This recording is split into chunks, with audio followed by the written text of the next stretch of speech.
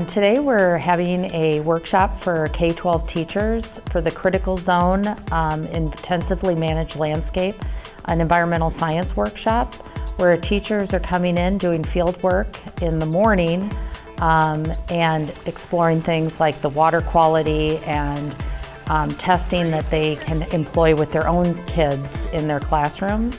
And this afternoon, we are at the State Hygienic Lab where we're doing a deeper dive into water quality and also creating lesson plans that students can do paired with the activity of field work that they may do in their own schools.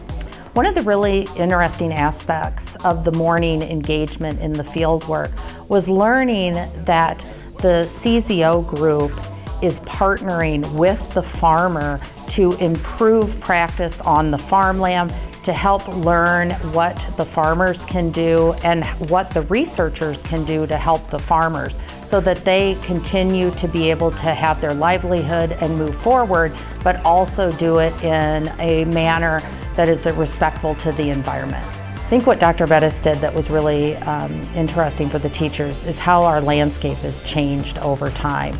And as farming practices and people moved into this area, it's changed the Clear Creek watershed. And teachers were drawing connections, not just between the science, but also kind of the history of the landscape and geography and maybe political considerations that people would have to do, zoning.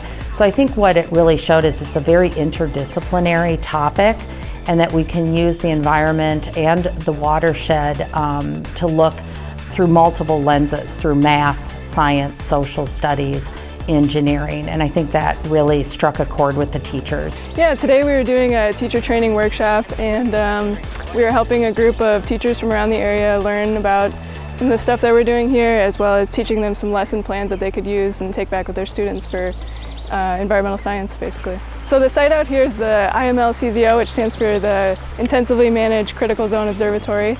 And the main idea of this critical zone is observing how humans are impacting the landscape. You know, there's a lot of farming all in the area. Of up to 90% of Iowa's land surface is agriculturally farmed or used in some way. And so we're trying to understand how much impact we have and what are the impacts specifically and how can we manage that in a more practical and sustainable way. This afternoon, they're planning lessons on how they can incorporate what they learned this morning into their classroom practice. And what's really exciting is we have new science and engineering standards that we've just adopted, and they're already talking about how this topic aligns beautifully with what their expectations are in class.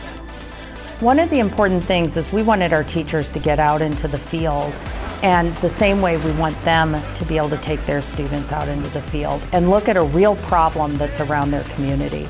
And so the environment, most kids have a watershed nearby, and as the kids will be able to go out and explore, they will answer questions about the environment around them, and those questions will drive them to have an increased interest in science, which will lead to an increased achievement in science.